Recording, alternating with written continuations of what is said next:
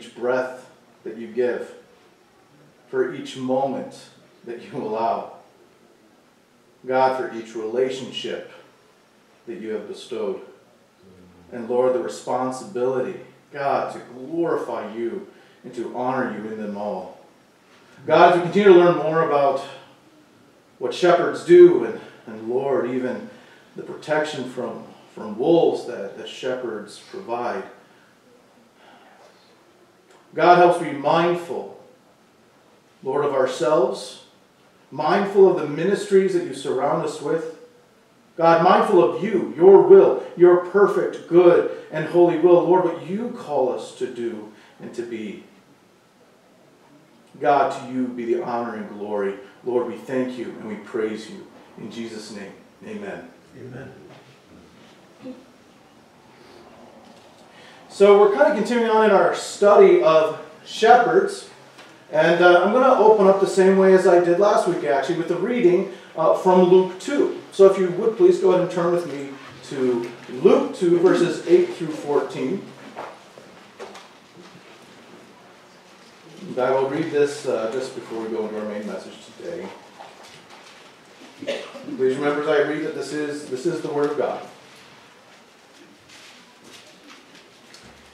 And in the same region, there were shepherds out in the field, keeping watch over their flocks by night. And an angel of the Lord appeared to them, and the glory of the Lord shone around them, and they were filled with great fear. And the angel said to them, "Fear not, for behold, I bring you good news of great joy that will be for all the people.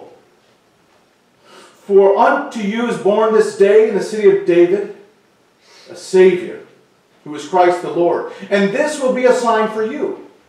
You will find a babe wrapped in swaddling clothes and lying in a manger." And suddenly there was with the angel a multitude of heavenly hosts praising God and saying, "Glory to God in the highest, and on earth peace among those with whom he is pleased." As we explored a little more about, as I've said, the Bedouin shepherds that are still practicing much of the original traditions and ancient, in the times of the New Testament that span all the way to that time, we're learning a bit more about what shepherds might have faced in Scripture. Where right now we are seeing how a shepherd's job can drastically change from one moment to the next. Last week we talked about how they have to navigate a wasteland for water and food for their flocks. And in the same way, as we see in Scripture, that God himself is the perfect provider of our provisions. Yes, physical and spiritual. But for the shepherd, when the sun falls and the moon comes up, the challenge changes from not just hot temperatures, finding shade, food, and water, but now, when the sun falls, predators begin to roam the wasteland. More specifically, wolves. And we're going to talk more about that in a moment, but right now I'd also like for you to turn to Acts 20. Acts 20, verses 29 through 31. Acts 20, 29 through 31. And if you need help finding a text or something like that, feel free to ask your neighbor. We're here to help.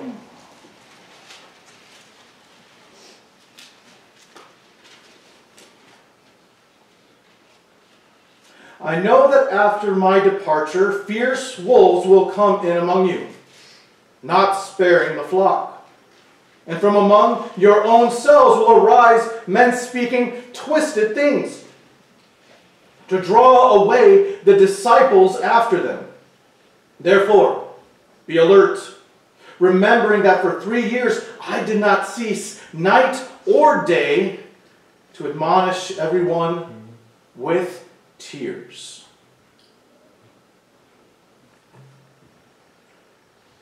This is a picture actually of a present-day Bedouin shepherd with his flock. Now, for shepherds of the ancient Near East and the present Bedouin shepherds, when night falls, there is a checklist of items they must complete before they even think about resting, even for a moment. The first thing they do is that before they start anything, they enclose the flock in a pen, but not just any pen. The pen is actually put right next to the tent. And sometimes those sheep are even tied together loosely with rope. In this way, they're gathered together and protected by being in that larger group. And then because of this group of sheep, not only would it provide the tent a little bit of warmth because of all of those warm bodies, but would also provide them protection. Now, but the shepherd, though, even though he has his tent, he has some warmth from the sheep, and there's protection in the way they're gathered together, the shepherd cannot be careless for a moment. Actually, in an interview with one of these Bedouin shepherds, he said this: in camps high on the mountains, shepherds stay awake actually throughout the night. And during the night, you can hear shepherds shouting, whistling, slinging stones in all directions. And these are the precautions they are taking that are completely justifiable, as wolves are a source of continual loss for the shepherds. There's even an Arab proverb in the region that goes, at the end of the night, the cries are heard. You see, after wolves are trying to steal sheep throughout the evening, once the evening is done, just before the sunlight breaks, that is when the wolves start to howl as the sun is preparing to rise. We have roosters. They have wolves. Which would you prefer? Roosters. Yeah, that's what I thought. Chickens. You can fry them both and not even get eggs. But not only do you hear the howls of the wolves, but now the shepherds have to go out to the flock and begin to count. Are they all here? Did I lose any? How many have I lost? And you can hear the cries. Apparently what happens during the evening time is the wolves apparently surround the sheep most nights. They're out there lurking, waiting, and what they do is they actually pluck them quietly. As if a sheep is and then if a sheep is somehow separated from that grouping, from that flock, well, that sheep then is easy pickings. And they will most certainly be the first to be grabbed. As I was reading about this and learning about some of these habits of these shepherds, I would believe it is at least plausible that even the shepherds we read about in the Christmas story could have even been in the process of protecting or even at least vigilantly watching their sheep during that very night, laying in wait for wolves to appear. And imagine in protecting their sheep from wolves when suddenly they're grappled with a different kind of fear when you see the holiness of God, says He presenting itself through angels and song and hallelujah. And then the fear turns into great joy. It was not the call of the wolf they hear, but it was the call of the heavenly hosts celebrating the birth of Christ. Amen. From protecting against the wolves to celebrating the protection that we have in Christ. Jesus calls Himself the Good Shepherd. And He says that He makes a statement in John 10 where He says, He will never run in the presence of a snarling wolf. In John 10, 11, and 12, He says, I am the Good Shepherd. The Good Shepherd lays down His life for the sheep. He who is a hired hand and not a shepherd, who does not own the sheep, sees the wolf coming and leaves the sheep and flees, and the wolf snatches them and scatters them. It's interesting, during the New Testament time period, it was actually expected that a hired shepherd would stand, protect, and defend sheep. And yet Jesus here is saying, no, if they don't own the sheep, they run. It was interesting, this came up in one of the interviews with the present day Bedouin shepherd. He said this, he says, you know, maybe if I was alone with the flock and 2 or 3 wolves came, I would let the wolf take one and just go. Which is a picture of exactly what Jesus is saying here. And often shepherds do this because really they're also protecting themselves of their own lives and fear of the wolves. But Christ, that he would die for the sheep, that he would stand and yes, sacrifice for the sheep. Rather than run, Christ does this because he is the good shepherd that will and has died and rose again. Amen. For his sheep. Now, scripturally, when Scripture talks about wolves, it's usually to harm communities from the inside facing out. And passages such as John 10 show us that we must carefully handle wolves. Because if we're too passive or even too aggressive with them, it can cause the sheep to scatter. And if the sheep are scattered and separated, remember what I said about what happens when the sheep are no longer grouped together? They're vulnerable. They're vulnerable when they are scattered. It's devastating to the flock. They are vulnerable to attack when they are scattered. So just as real sheep, if they were scattered, the body of Christ, if not careful of wolves, can also be scattered and become easy picking. I'm going to reread Acts 20, 29 through 31 for you again.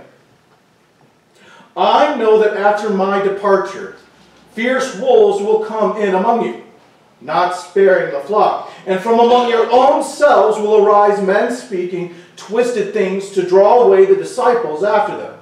Therefore, be alert, remembering that for 3 years I did not cease night or day to admonish everyone with tears.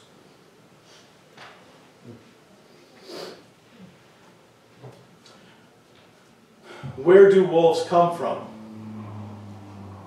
That's not a birds and the bees type of comment, but where do they come from? Well, first, they arise when godly accountability is absent from the outside or the inside of the church, from all those different sources. You know, it's not just like people somehow magically are friends one day and then wolves the next. Usually it also comes down to what we are feeding our minds, our bodies, and our souls. Yes, I do believe our media choices, the way we have conversations and interactions. Much of Scripture deals with false teachers and being unequally yoked and even bound to the wrong people. Psalms 1 right away talks about following in the footsteps or sitting in the seat of scoffers and liars. It's because everything influences us in some way, and we have to be careful of how much influence those things have on our lives. Example, and this is a big one, and one that you probably don't hear enough from pulpits. Pornography is a huge problem in the general church today and in our entire nation. And it's because that pornography doesn't only change brain chemistry that we're learning, but also our ways of thinking in terms of marriage, what it means to be a man, what it means to be a woman. But people are so scared to talk about sex and marriage biblically in the church because it is treated as taboo or uncomfortable. Parents, I implore you, parents, do not neglect to teach your children about God's design and God's intent in terms of healthy marriage and sex. Those are not dirty words. God created them. Be that voice in their lives before someone like a wolf comes prowling and takes your voice from you and from your children. And if the church is silent on those things, you've heard me say this before, if the church is silent on those things, then the world will fill in the gap. And what the world is saying is that pornography and everything it portrays is acceptable and healthy, though Scripture clearly teaches the complete opposite. Yes, it will eventually lead to an influence that can lead to change.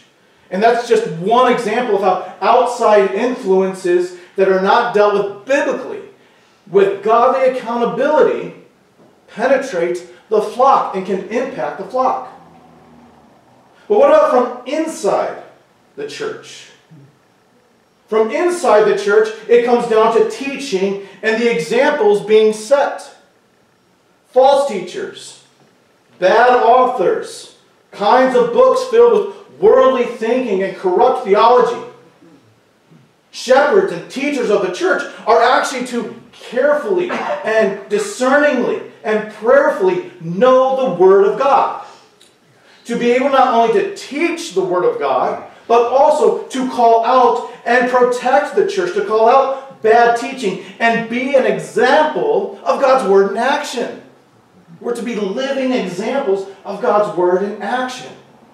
That's why, call out the trustees and deacons. We are to be living examples, focused examples of godly character in the church, so that when the flock begins to struggle or they're having trouble remembering things, at least there's a living example right there that's trying to encourage them to remember Christ, both in word, teaching, and yes, deed. Now, what's the best way, though, to deal with wolfishness, to deal with wolves? The best way to deal with this, whether you are finding that there's certain wolfish tendencies in yourself, or you're trying to deal with someone that is struggling in an area of either sin or false teaching or bad influence, it's the Word of God. And it's important that we spend time in the Word of God, that we know the Word of God. And here's why it's important that you bring the Word of God when it comes to dealing with wolves. And one, if they are a brother or sister in Christ that is beginning to struggle with something that might be pushing them towards maybe being a little more, I'm going to use the term wolf-like, but yet they still believe the Word of God. Well, then when they hear it, the prayer is then that they will humble themselves before God's Word. And then they may come to a place where either they're going to hear it and immediately recognize that, or they may enter into a holy wrestling match with God and His Word about their lives. There's one of the professors over at Moody, Chris Yuan. Some of you have heard of him before. He was one of the biggest drug dealers in Atlanta, Georgia, and as well as a proclaimed homosexual. And he actually came to my old church one time. He came and presented his testimony about all that he had experienced. And he was talking about how he was sitting in jail. And it was recreation time. So now he's out walking about. And as he walks by a trash can, he comes across a Gideon Bible inside the trash can. And as he sees that, he pulls out and he begins to read. He actually didn't like Scripture at all. He didn't care. He needed something to do. He was bored. And so all he had was a Bible to read. He's like, well, it's better than nothing. So he starts to read it. And then he went to the prison library and he began to get other books, and he began to see God's Word about, yes, his drug sin, his enablement of harming people, and yes, his homosexual sin as well. And as he looked at Scripture and as he looked at what the world was telling him, he realized that these two were in complete contradiction. Yes. But he realized, I will humble myself before the Word of God. I will humble myself before the Word of God. And during the remainder of his time in prison, he got schooling. He left that lifestyle behind, and now he's a seminary professor. And it was an amazing testimony to hear him and his parents alongside him share that testimony. If someone loves the Word and they love the Lord and they hear that Word, they will either listen or they will begin to wrestle. But if they love the Lord, yes, they will submit. We see this in Galatians 6:1. Brothers, if anyone is caught in any transgression, this is all sin of all kinds. You who are spiritual should restore in a spirit of gentleness. Keep watch over yourself, lest you too be tempted. Now, that's the happy scenario. If you bring the Word of God to someone and they do not submit to God, or you begin to hear them actually twisting God's Word, well, then it confirms that indeed there's some wolfishness in them that needs to be dealt with. And Scripture explains church discipline, how to deal with that, Matthew 18, and walking through that process. But you need to bring it to the Word of God. And so I say that because we need to remember that as the church, first off, we need to be careful that we are not, as the church, that we do not ignore our sin or create sin by ignoring real problems. There's a million things in life, listen, this is important, there's a million things in life where it's okay to just brush it off. In fact, probably most of the things in this life, it is fine to brush off. If someone cuts you off in traffic and it makes you enraged, question, are you going to chase them down in your car and make sure you teach them a lesson? I remember one time I got mad while I was holding a Diet Pepsi and someone cut me off, and I'll be honest, I lost my temper, and the Diet Pepsi was open, and I kind of slammed the Diet Pepsi on my dashboard. It exploded everywhere. And so as I'm kind of hot with a little bit of anger, I'm not going to say road rage, but hot with a little bit of anger, I'm getting this cold, sticky drench of Diet Pepsi all over me. And I'm just like, okay, God, I got you. I got you. You're right. You're right. Brush it off. Because there's a lot of times when we face problems in this life where there are certain things where if we don't brush it off, we're going to make it worse. There are a lot of things that happen in church that we do just have to brush off. Not because it's sin, but because in actuality it's actually not that important. But there are other times where conversations need to happen. Times where prayers need to take place. Action steps need to be followed. Scripture that needs to always come into play. Prayer that always needs to be brought before God. So yes, God's given us His Word.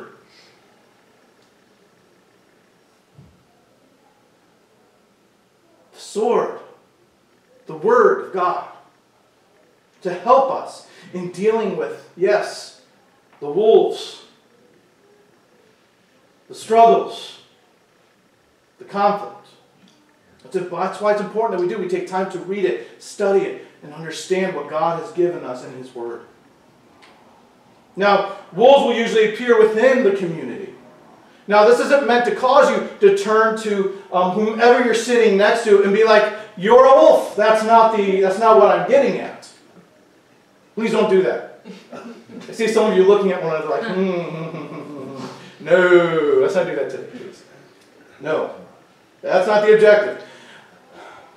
What I want to say is this. We need to be careful because we need to not forget that wolfish-like behavior can come from within us as well.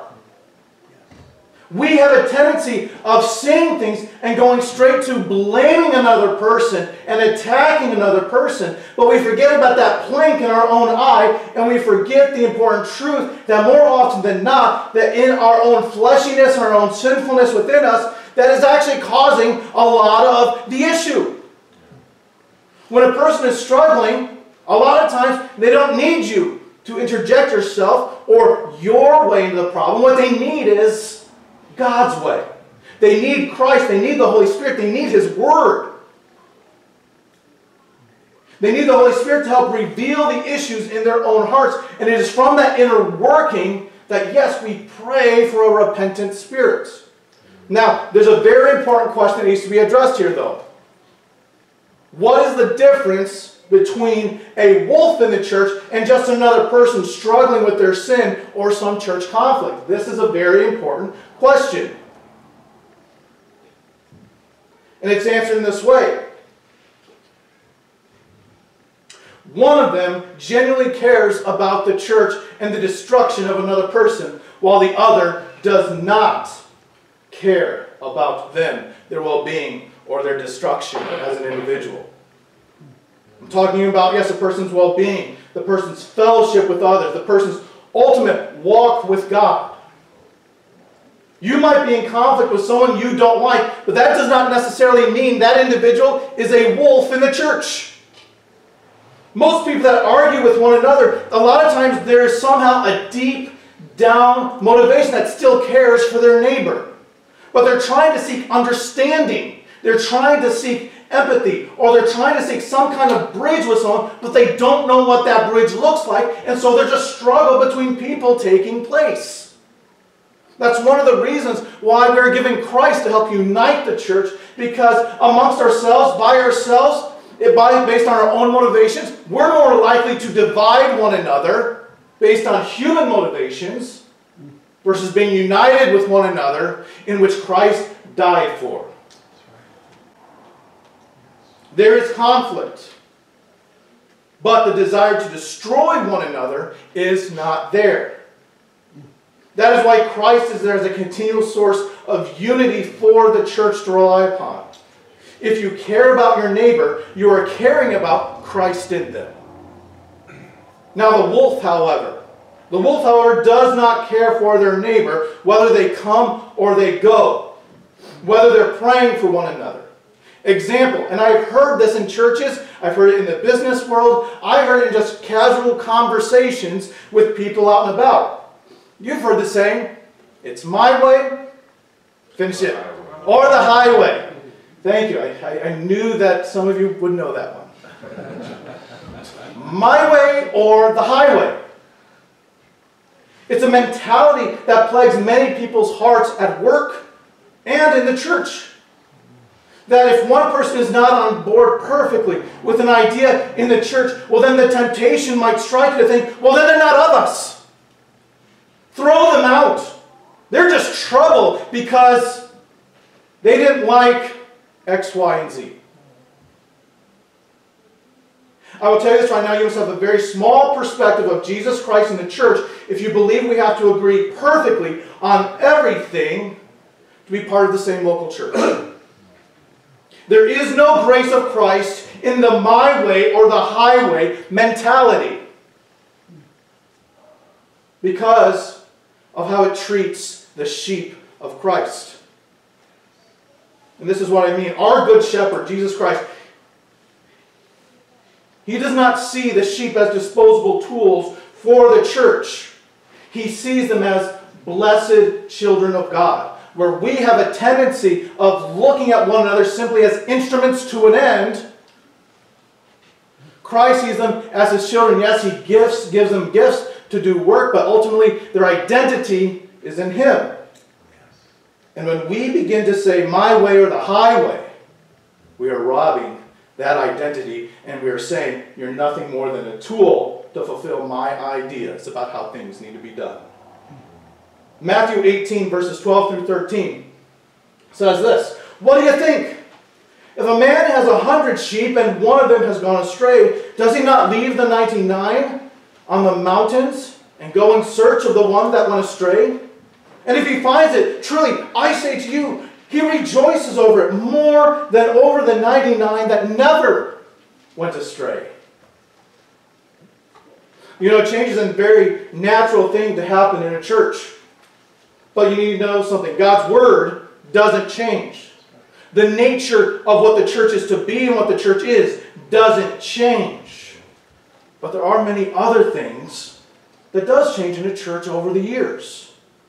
But change is not the first priority of the church. Change is not the first priority of the church unless it's to deal with sin. The first priority is to God. It's to the teaching of his holy word and the care of the flock. And when someone wants to throw someone on the curb in the name of change, they're acting as a wolf. So we need to remember this important lesson. Do not immediately assume that the other person is a wolf. Don't presume that just because you're struggling with someone, that automatically makes them a wolf. Just because you might be having a hard time with a brother or sister in Christ, it does not automatically make you the hero and make them the enemy. It means you might have something to work on together. Some mess of strings to unwind and untangle in a tender sort of way, but it does not make someone a wolf. Now, while there are indeed wolves that can arise in conflict.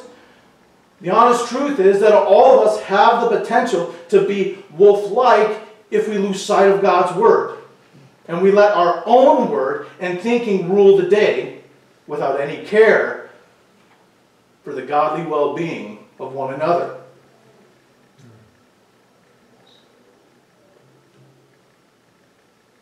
Intentions. Be careful of your intentions. Intentions don't matter. Because if your intentions are good, but they're unbiblical, and you don't care if it hurts the church, well, then you become a wolf. If your intentions are bad and you seek to destroy, well, then the foundation of your works is unbiblical, and therefore you're wolf-like. So what do we do about this then? We see shepherds are vigilant as they watch their flocks by night. And that's exactly what we're called to be. We're called to be vigilant, specifically in two ways.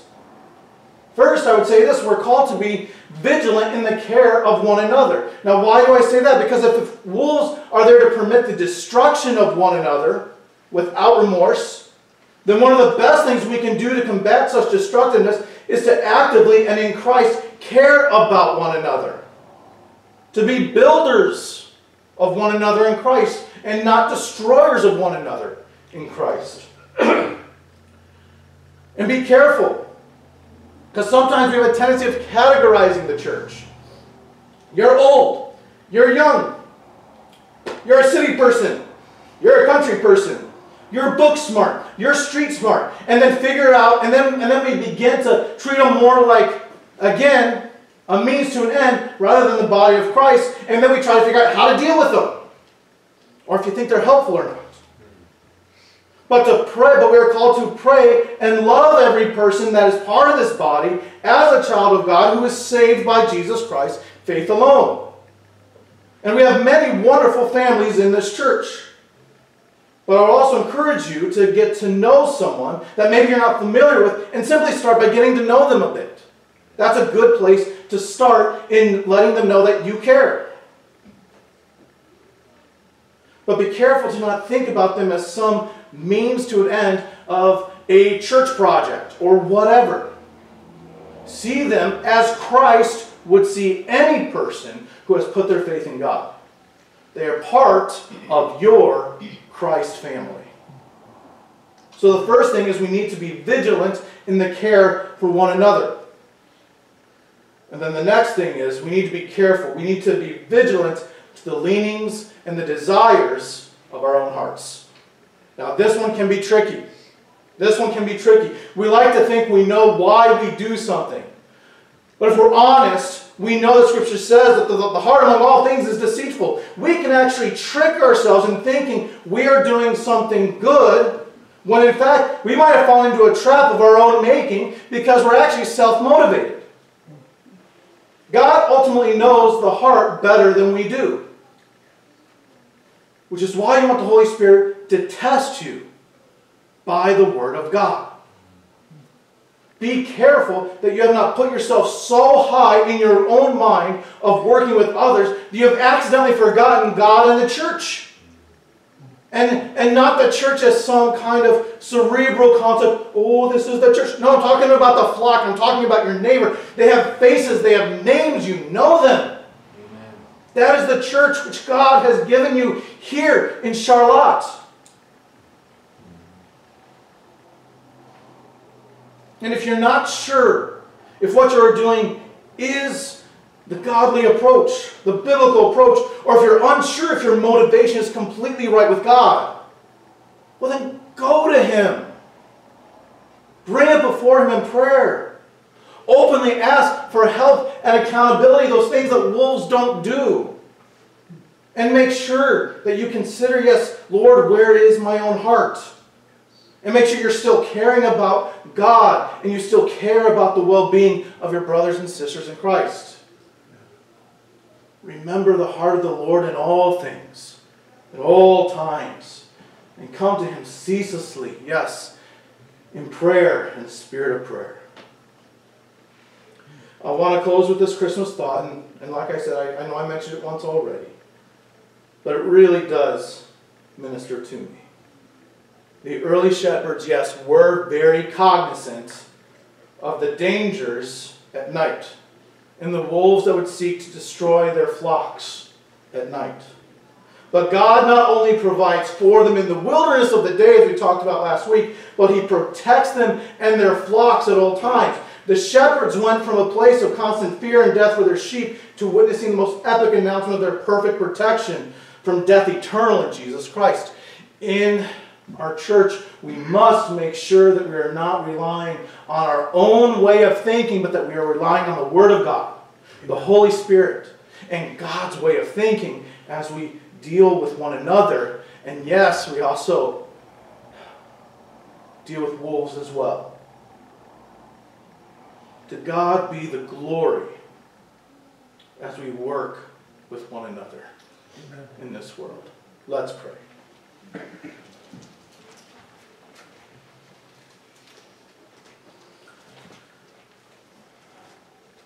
Heavenly Father, we thank you for your provision, for your protection.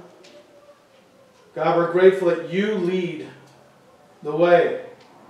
Lord, help us to listen. Help us to be mindful. Help us to see how you have given us your perfect word that we need to rely upon. God, help us to be vigilant about the care and love of one another. Help us, God, to also be vigilant of the leanings of our own hearts. Help us to seek your face in all circumstances, Lord, and remember to ask yourselves, God, is this how you would call me, Lord, to honor you in such a circumstance? We thank you, Lord, for the birth of your Son, who died and rose again from the dead, who ascended on high. God, that we would be saved for our sins. God, we praise you and we thank you. In Jesus' name, amen. It was a great time of celebration when we remember all that Christ has done. That He's even willing to die to protect His sheep. And I know that when we rely on His word, when we come to Him in humble prayer, when we live by the examples that we are to love one another in the way that He loved us, that we will glorify Him, not by our deed, but by the humble obedience to Him. God bless you all.